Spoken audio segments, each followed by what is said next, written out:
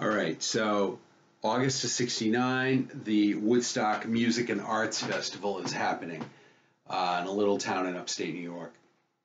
Again, between 400,000 and 500,000 people are believed to have attended. And the who's who of the biggest rock artists of the day, everybody from, Santana to Janis Joplin to the band, and to Richie Havens.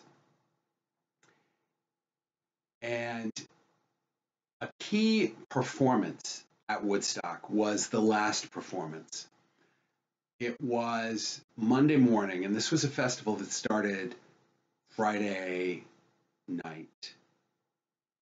Am I right about that? I think I'm right about that. It started Friday night, and it went pretty much solidly through Saturday, through Sunday, and then Monday morning, pretty much as the sun comes up and people are having their breakfast and whatever, and packing up, getting ready to go, lots and lots and lots of people had already gone. It was estimated on Monday morning that there were only about 30,000 people left. 30,000 is still a huge group, but when it was only less than 10% of the peak at the festival. The artist who comes on stage was one of the artists who burned the brightest at the Monterey Pop Festival in California, and that was Jimi Hendrix. Hendrix comes on Monday morning and begins a rendition of the Star Spangled Banner on his guitar, our nation's national anthem, played on an electric guitar in a way that nobody had ever heard before, in a way that nobody's ever heard since. And if you listen to it on Spotify, and I hope you listen to it somewhere, if you've never heard Jimi Hendrix's version of the Star Spangled Banner, you owe it to yourself to hear it, if only to say that you've heard it. It's extraordinary. You don't have to like it, but I want you to sit through it. Even if halfway through you're like, I can't do this anymore. Yeah, you can. Yeah, you can. It's not that long. It's the Star Spangled Banner, for heaven's sake. Okay? Sit through it.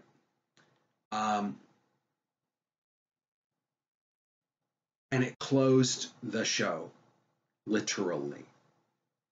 At Woodstock, when it was done, Jimi Hendrix, I believe, set his guitar on fire. And the festival came to a close. And this generational pivot point was over. Summer of '69 was over. The 1960s were over. And if you go onto Spotify, the Jimi Hendrix version of the Star Spangled Banner is there. Give it a spin. Also on Spotify, I included the song Woodstock by the great band Crosby, Stills, Nash and Young. And Crosby, Stills, Nash and Young, terrific group that they were soft rock in their flavor, but they definitely had roots in country. They had roots in folk. They had roots in straight up rock and roll. Great artists. Sometimes they recorded just as Crosby, Stills, and Nash, because the Young part was a guy named Neil Young, who most famous for a song called Heart of Gold, if you're familiar, in the 70s. I think we play that in a couple chapters. Keep me searching for a heart of gold. That song.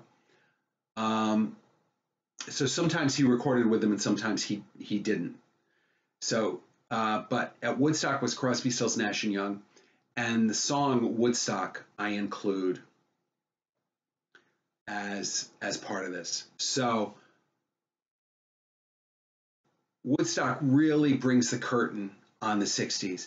And there are two events that happen in the very late waning hours of 1969, one of which is Altamont, and we're going to talk about that in the next chapter.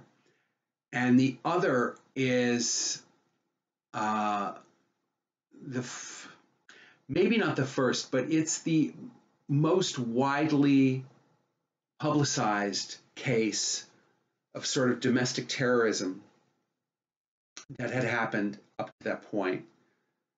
1969, I'm not going to tell you all the background of it because I don't know all the background of it, but it was the Manson family led by a guy named Charles Manson. They lived together communal style in the desert of California. And for a variety of reasons,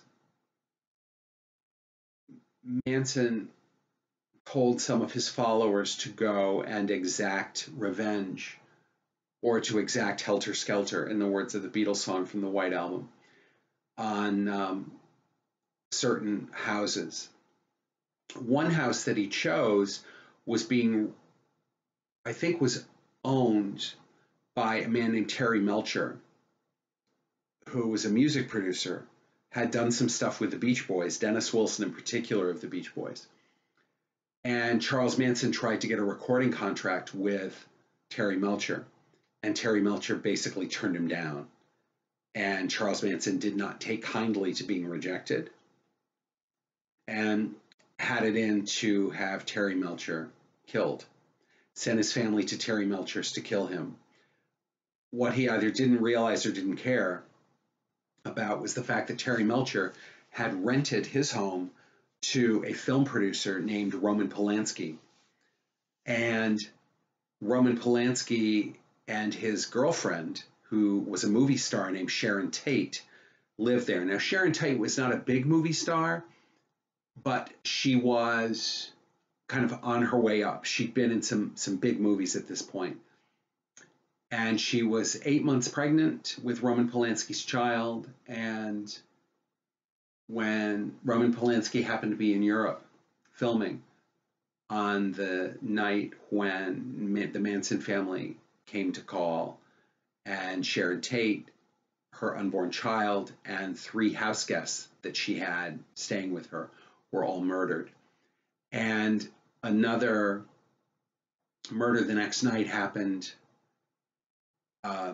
with a couple named Leo and Rosemary LaBianca. Remembering these details is not important, but remember this. This was December of 1969 when this happened, a few months after Woodstock, a few months after man landed on the moon. It was a time when, culturally speaking, we should have been at our apex, and it was almost like there was this balance created after all these wonderful things happened that we had to have this monstrously horrible thing happen. It was domestic terrorism of the highest order. And I remember, frankly, and this is a little personal, but whatever. I remember being a little kid and being scared of Charles Manson, of having that sense that he was the boogeyman. It was a horrible time. Not the first time and not the last time that people's lives will be taken in the name of something ridiculous, but it was a crazy time, and it was the time of the cults and time of communal living, and this is one time it did not go well. Anyway, so Woodstock, hopefully you got everything that I want you to know about that. Jimi Hendrix closed the show, and the 60s closed on some of the highest highs and some of the lowest lows this country had ever seen. We're going to talk next chapter about Altamont, the absolute antithesis, the absolute opposite of Woodstock that happened just a few months later. And then we move into the 1970s, another great decade of rock and roll. So I'll see you next time.